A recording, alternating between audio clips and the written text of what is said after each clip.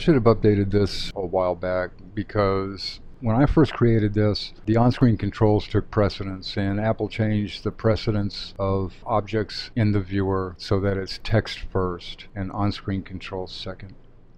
But the main point is you have to have access to those on-screen controls. If you lose access to those, then this feels like something that's broken, and it's not.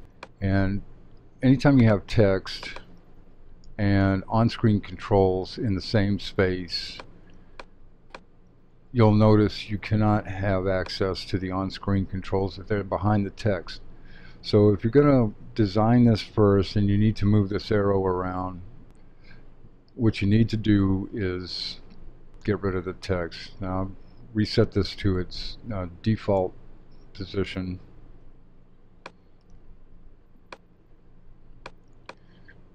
Here, and what I'm going to do is just go ahead and select the text and type a space. Okay, and now I can grab hold of these on-screen controls to create the arrow direction. Now if you're going to animate the arrow on and off the canvas or the viewer here, you're going to need a little extra room on the side so that you can drag these off, and you're just going to basically set up the shape or the path that the arrow is going to travel, and then you can add the text back.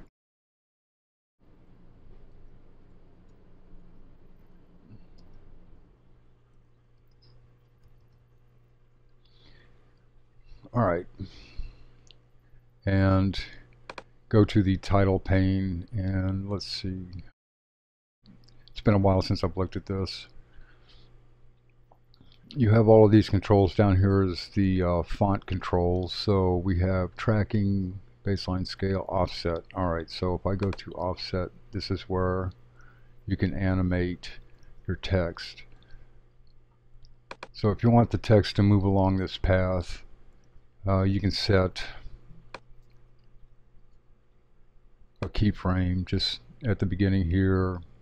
Start with that. Let's move this back off the screen.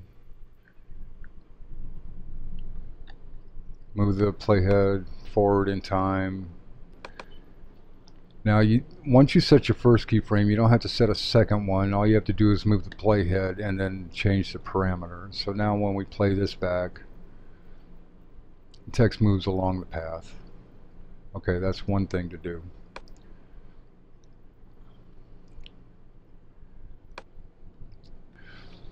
What we need to do is get to the first point offset and the last point offset of the arrow. So we'll go back, and a nice way to find your first keyframe for the first thing you did is go back to the parameter,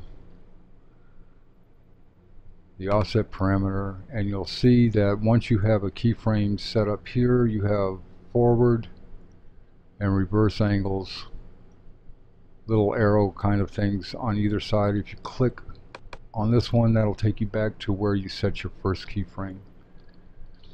And we can go back up here and set a keyframe on the last point offset.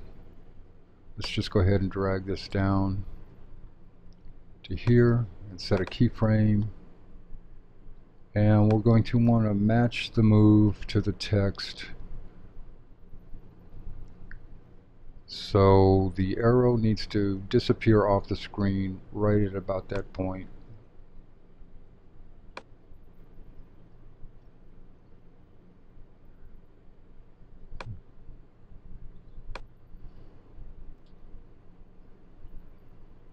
And you can add more keyframes as you need to keep that tighter if you want. Let's go ahead and start one here where it's the end to the last point, the first point offset. We'll set a keyframe here, and then right when the text disappears, right about there, we'll set the first point offset to pull in behind it.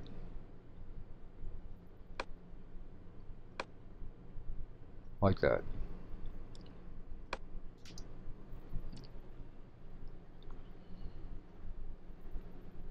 So that's the basic steps you need to use the Flexi-Arrow for animation on the screen. Anything that has a keyframe, diamond shape here on the side can be keyframed, which means you can do things like have the color change as it moves over the path. I've actually got this set up to where you can keyframe the direction point. Normally that would be a checkbox. All you have to do is pass the 50% mark. So if you have the arrow go one direction for a period of time, you can have it stop and change direction and go back if you like. You can have the arrow on and off or different opacities. And just go ahead and play with all of these different kinds of parameters. There's a ton of stuff here for you to customize.